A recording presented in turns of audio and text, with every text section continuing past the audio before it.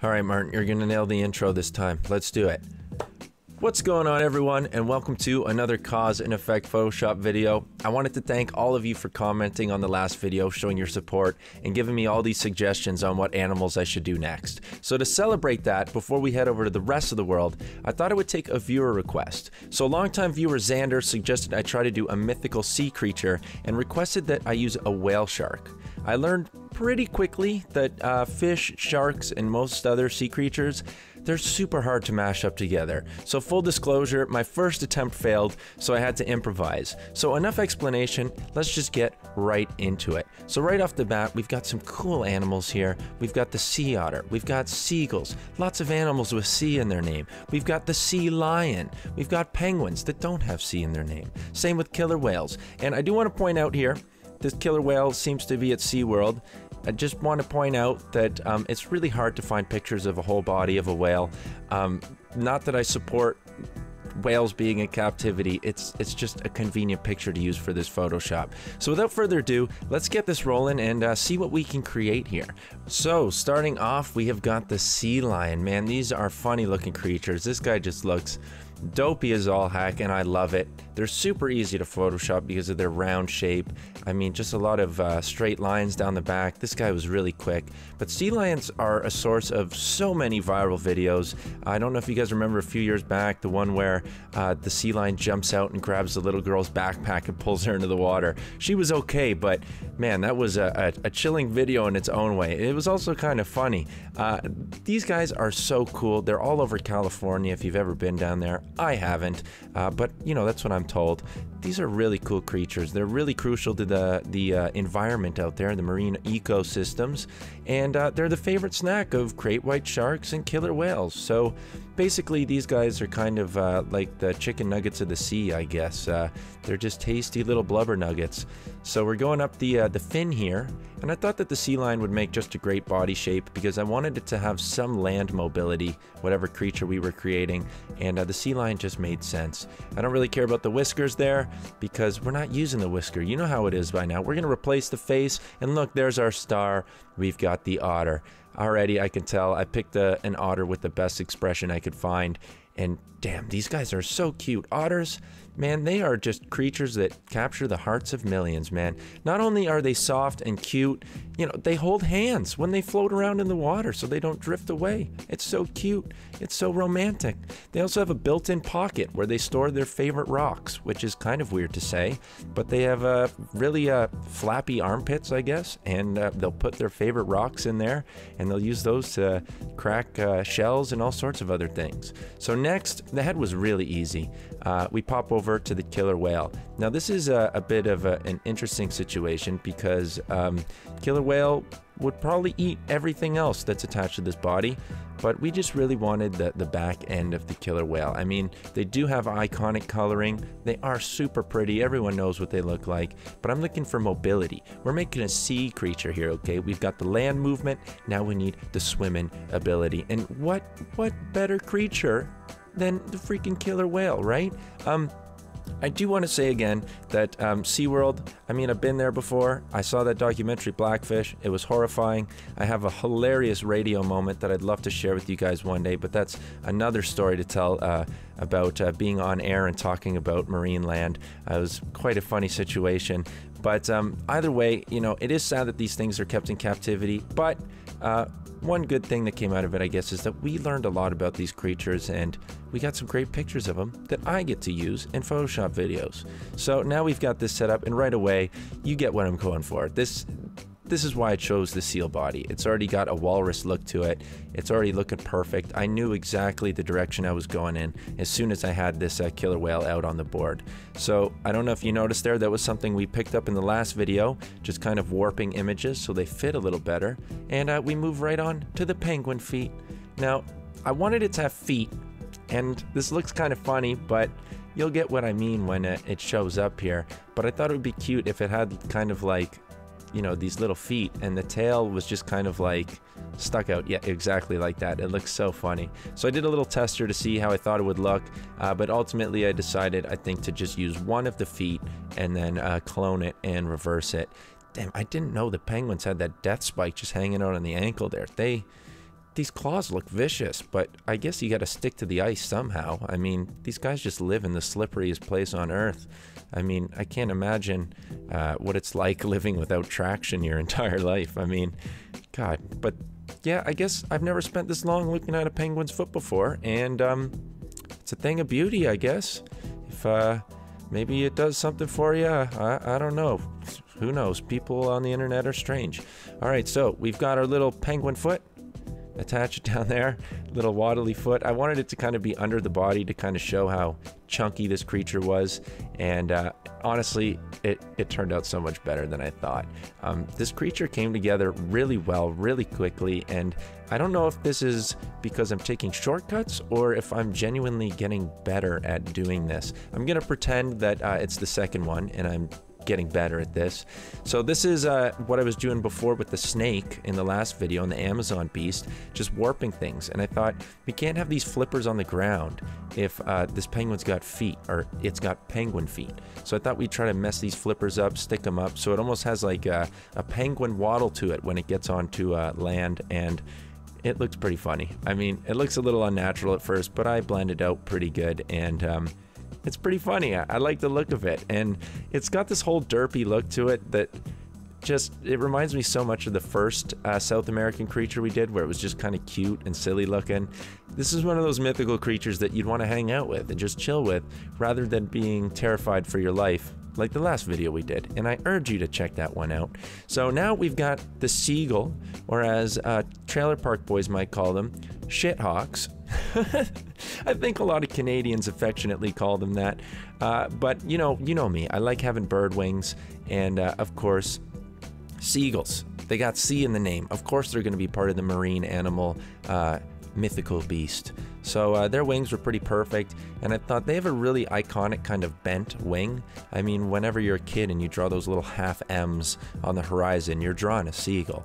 I mean, I don't really think, when you think of other birds, their wings are pretty straight out. Maybe an eagle's a little bit different, but these guys have that classic like M bent wing look, and you know, so they can blend into a sign at McDonald's and steal your fries when they're not at sea. So the wings, I took my time on this. I know it doesn't look like I took my time on this, but this Photoshop video actually took me a really long time. It took me about an hour, 45 minutes, almost 2 hours to get this whole creature together. And what we're seeing together here is just a really sped up version of this. I think I spent the longest amount of time on these wings just because I did want them to look good. And this time I decided to just take the entire wing set rather than taking one wing and flipping it, and it turned out pretty good. Now, seagulls, oh god, is burping gonna be a thing in my videos? I think it's gonna have to, because I've been recording and I'm not going back, okay? So seagulls, you know, even though they're kind of known for eating garbage, they're just as badly affected by the pollution in the ocean as well. So I thought, you know, as I'm creating this creature, I'm thinking of like a message, you know what I mean? And I thought that this creature of the sea, obviously it cares. It doesn't want you to be throwing your plastic out there. So maybe this guy, maybe what he does is he goes down in the ocean with a bag of trash, he finds all your garbage, and then you wake up and there's a bag of just garbage in your backyard because he's just laughing, he's a silly otter, and he's just getting revenge basically. So otters are super furry, talking of otters, so of course we're gonna fuzz them up like we have been doing in the past couple of videos. And I'm not gonna lie, I'm getting pretty confident with this fuzzy tool, and it's starting to look really good. I mean, in the past couple of videos I was trying to figure out my technique for it, but I think I really got the natural look to it, because you know, sea otters, they're so fuzzy, they're so furry. They're so fuzzy, in fact, that when they're born, the mothers just lick the baby otters like crazy to fluff up their fur, and they're literally incapable of drowning. They cannot break the surface tension, and they cannot drown. So I thought, let's add some more fuzz to the rest of the sea lion, even though sea lions aren't that furry, but we'll add some traits to the otter, or of the otter, to this fuzzy little sea lion. And it was a bit of an afterthought as I was doing it, but I liked the way it turned out when I was blending it into the whale's tail. So I thought, you know what, let's do it. Let's just do it.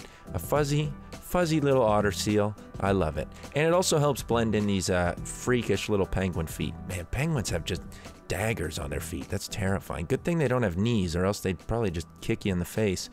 All right, this fuzz looking great.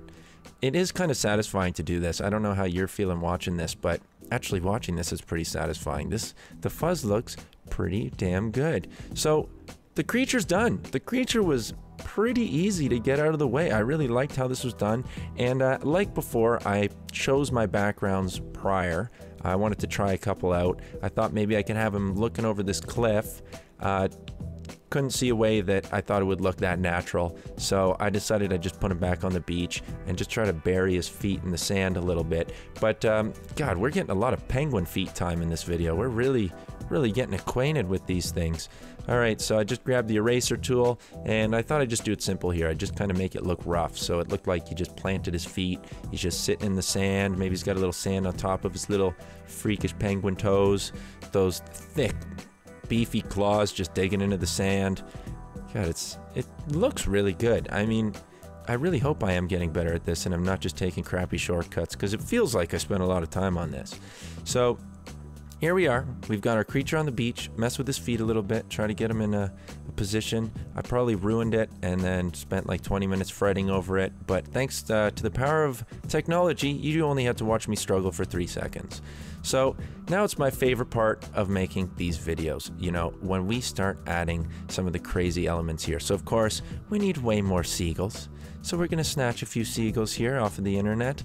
This is the best part. It's the asset stealing portion of Photoshop, where I just Google image something with a transparent background and try to put it in as seamlessly as possible. Now, this is an interesting point because I learned a new trick here. So I've been having an issue when it comes to using the magic wand tool on some things, so most of the time I just ignore it. But I discovered the obvious, that I can change the threshold so it's less sensitive. So as you see here, I raise the number, or lower the number down rather, and I'm actually able to get a much clearer copy out of this little seagull. So it looks good. He's just part of the squad. I thought, what are seagulls doing? They're either crapping on you, stealing your fries, or just standing there looking guilty. So I thought, let's have one just looking guilty there. We place him on the rock.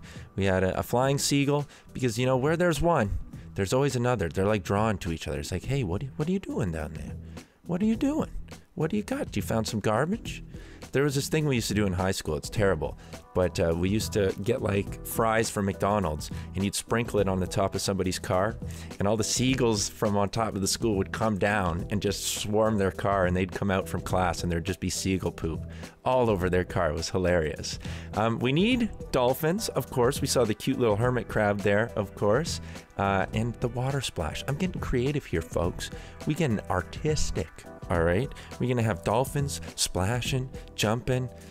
God, so exciting, so exciting. I guess I just couldn't find a dolphin that worked.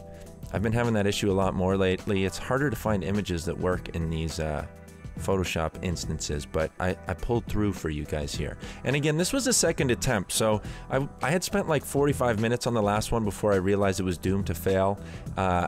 This one took me about close to 2 hours, so I was a little burnt out here. You could say I was a little eager to finish this one, but of course, it's a good time. I got to take my time and have fun with it. So we've got the basics. Now, we decided to, or I decided to do a little bit of blending here first, because sometimes I forget to do, you know, little alterations on the creature. It just gives them a bit more depth, a little bit more shadow, and overall it just makes it look like it fits in that environment. And I think that with those flippers sticking up, and with the sea otter face, it just looks so funny. Now, this might seem a little in poor taste, okay? And I was not thinking of what's going on globally right now. I was thinking about like the classic commercial for this beer where they're sitting and the beer's in the sand, and I couldn't think of another beer that would be perfect for a sea beach creature than, of course, a Corona Extra. Now, I hope that saying that, I'm talking about the beer, it doesn't get flagged for some reason,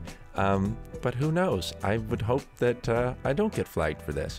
So we cut it out. It's already in the sand, so it made it super easy just to add into the mix. I could just stick it right there and it already looked natural, like it belonged there, and didn't have to do too much work there. But we gotta add some limes. We gotta get some limes in the picture. I got the case, the rest of the case of beers. It's kind of like the American Beast, the Western Beast, how it just had like a cooler of ice filled with beers, you know? Oh, is there another burp coming? Oh, I gotta stop drinking coffee while I'm doing these videos here. Oh, all right, so the Corona looks good.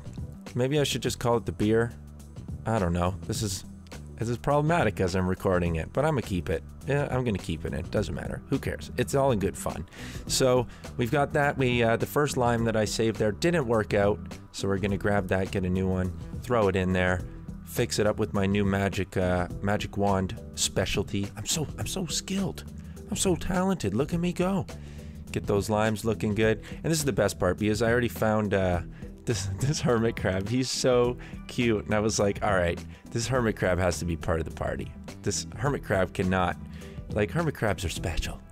They're just the coolest little creatures on the beach, I think. I mean, the fact that they just line up, you should check out videos of hermit crabs getting a new shell. It is so cool. They make like a Congo line where they basically take turns switching shells.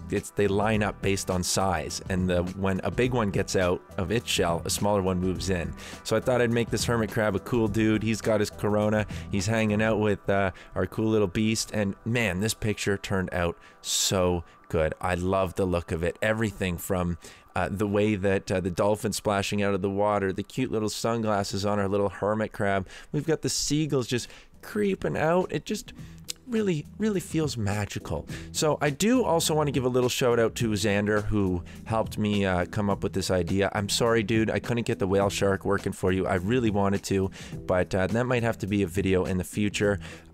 But if you guys remember my Left 4 Dead streams way back in the day, Xander used to help me out with those. He was always so much fun to play with, and he's actually been streaming on his own. So I wanted to give a little shout out for kind of carrying the torch for me, because I haven't been streaming Left 4 Dead. So I'm gonna have his channel linked in the description, as well as his name on screen here, so that you guys can show him a little bit of love too. And if you've been around and you missed my Left 4 Dead streams, I definitely recommend checking him out. But guys, thank you so much for watching this video. If you want to check out the last videos we did where we went to South America and we created both a harmless cute creature and a terrifying deadly beast, I mean, I would definitely appreciate that. And if you enjoyed this video, make sure you hit that like button, that subscribe button, and share it with your friends, because it does a whole bunch to help me. And of course, leave your suggestions down below. Getting that engagement, those comments, they really help me get my videos out there and bring a larger audience. We've been getting a couple more subscribers here and there, so I want to welcome everyone new here, and I just want you to know that I appreciate all the support that you guys have been giving me. So until the next time,